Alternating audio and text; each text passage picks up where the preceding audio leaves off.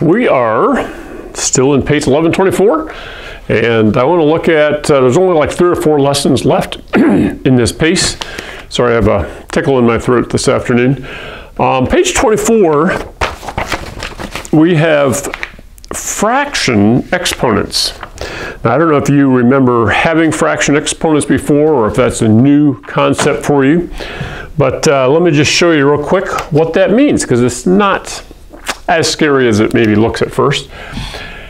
Let's say I have the square root of 9. That actually is the same thing as writing 1/2 as the exponent on 9, okay? So if I had, what if I had 8? Well, I actually have it up here, 8 to the 1/3 power. That would be the same as 8 with an index of 3 and an exponent in here of 1. 1 over 3, 1/3. And so that means what number times itself, times itself, times itself 3 times equals 8. So that's easy. That would give us 2, okay? Just like this would give us the answer of 3. Now, if we have an exponent outside of parentheses, it's kind of like being distributed to everything inside the parentheses, okay? Now, let me erase this here. And let's take a look. 25, go ahead and write the 1/2 exponent, okay? X to the 4, we'll put that times 1/2, so 4 times 1/2 is 4 over 2. And then y to the second multiplied times 1/2 would be to the 2 over 2 power. All right, now you just have to reduce it. So obviously this is easy, 4 over 2, just reduce that. 2 over 2, anything divided by itself is, and then this 25 to the half does not mean half of 25. Okay, that's the most common mistake that students make when they look at this and they're thinking, what would that be, 12.5? No. What number times itself equals 25? All right? So I'll let you finish that one. I think you have that one in your homework.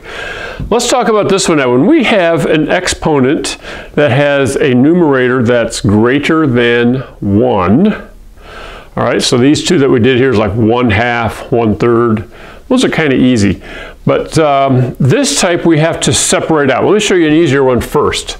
If I had, let's say, 8, and a fancy 8, look at that, to the 3/2 power. If I just had 8 to the 3/2.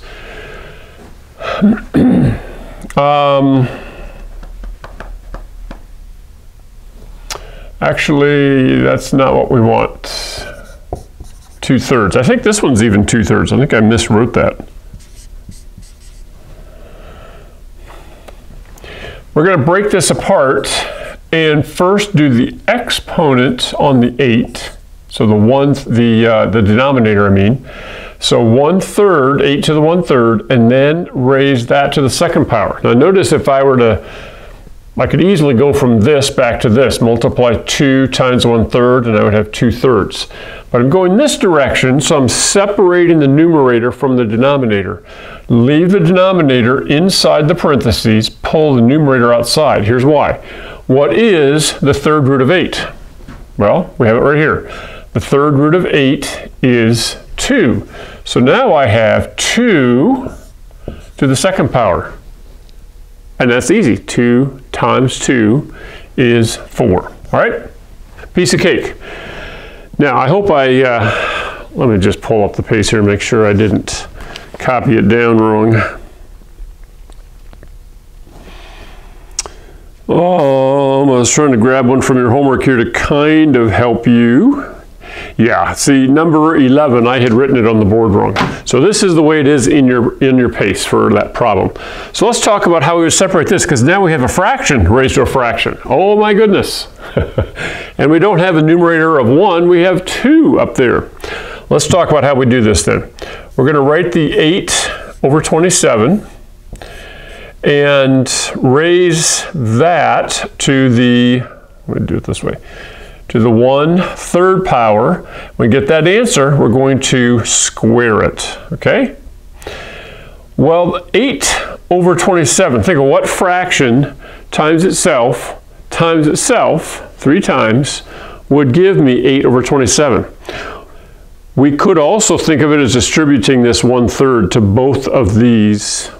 Okay? So we already did this one. This numerator becomes 2, because 2 times 2 times 2 is 8. 27 is 3 times 3, which is 9, times 3 again is 27. So this whole part here simplifies to be 2/3. That would be the 3rd root of 8/27, and now you're going to raise that to the 2nd power, which just means 2/3 times 2/3. Okay, I'll let you finish that one. That's pretty easy. Now we have one with a decimal. All right, same idea. Let's break it apart. So 0.027, we'll raise that to the 1/3, and then that whole thing gets raised to the 2nd power. So think about what decimal number times itself, times itself, times itself 3 times would equal this decimal number here. And I propose to you that it would be 0.3, because when you do 0.3 times 0.3, you get 0.09. Take 0.09 times 0.03, and you have to add another decimal place then, and you get the 27. All right, then it's a piece of cake to solve this, right? You just take the 0.3 times itself squared, and you have the answer. All right, I hope those few examples and problems that we did on the board here, or started them at least, will get you over your fear of doing the problems here on page 24.